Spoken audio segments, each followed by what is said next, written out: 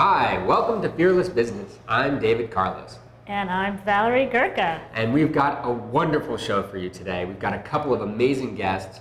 I don't know if you even knew who was coming on the show today, but first is a guy, he has a business. You've never heard of this business before. What's the name of the business? I have no idea what the name of the business is. It's something like Pete's Farm Animal Halloween Costume Shoppy. What? With the extra E at the end. But yeah, he has a business where he makes costumes for farm animals for Halloween. He does? Yeah, and amazingly enough, he's primarily based in Sweden, and we're in Moscow. We're in Moscow right now. Right. So, but I actually met him when I was touring Moscow, and there was this guy wearing just a ridiculously silly hat, and I had to go up and ask him. Oh my gosh! What was up with the hat? Did you invite him to be on? So you invited him to be on the show, and he's here today. And does he have examples of the costumes that he makes? Well, he brought a sheep and a rabbit with him. Oh. So that's what you smell. What? But that's only one of our guests. Oh, we have another guest. Okay. Okay. Our second guest is a guy. His name is Dick Always Hard. What? And, yeah. Well, I guess it's probably a screen name, but he's a famous porn actor who is now transitioned into the production side, and he's doing very high-end gay porn. Oh, and, well, that's. If you make money doing that, then that's. No, you didn't. How did you meet him? Yeah, somebody referred him to me. Okay. You got an email, right? Yeah, it was an email about somebody who made a lot of money in the production business, and there were a lot of spelling mistakes in the subject. Like Viagra was spelled with like the number 1, I figured that maybe the content would make it worthwhile. Okay. So, I brought him on board for today as well. Cool. So, but first, before we do that, I also have somebody that I brought on board. You did? He is a very, very wealthy fruit stand owner. Okay. And he has a fruit stand. He sells grapes and cucumbers and avocados and all types of produce for you. Really? You don't see avocados very often at those fruit stands. Is an avocado a fruit? Avocado is a fruit because it's a ripened ovary wall. Yes, it is a fruit. As Really? is a tomato.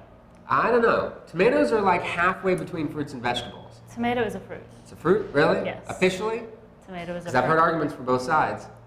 This is your final decision. It's a fruit. Okay. All right, people, Tomato's why don't fruit. you chat us and tell us if you think a tomato is a fruit or not? Yes. But you know what? Our fruit stand participant today is going to probably enlighten us on that as well. I'm sure we could just ask him. Know the answer. Although, not always, you don't have to be a subject matter expert necessarily to be the owner of a business that relates to that. Sometimes just being a good business person is all it takes. That's right. People fall into things.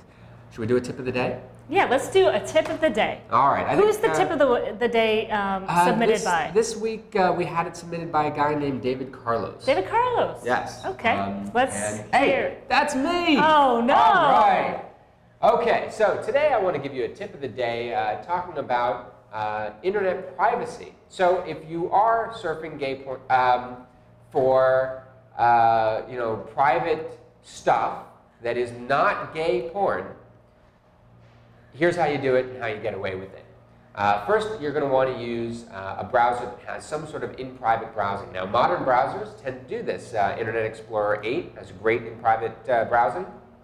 Chrome has a special feature, I forget what they call it, and of course Firefox has been doing it for years. They're always sort of the leaders on the privacy front. But make sure you're using in-private browsing, and it will not record any of your transactions, your history, if you type in a username and password, that kind of stuff doesn't get recorded, and that means that somebody coming after you, meaning using the computer after you, not coming after you like the police are coming after me. So somebody coming after you, using the computer after you, will not be able to tell what you've been up to. And this is great if you're at an internet cafe and you want to check your online bank account, things like that. You always want to try and utilize that sort of protection. So that is your tip of the day, straight from David Carlos.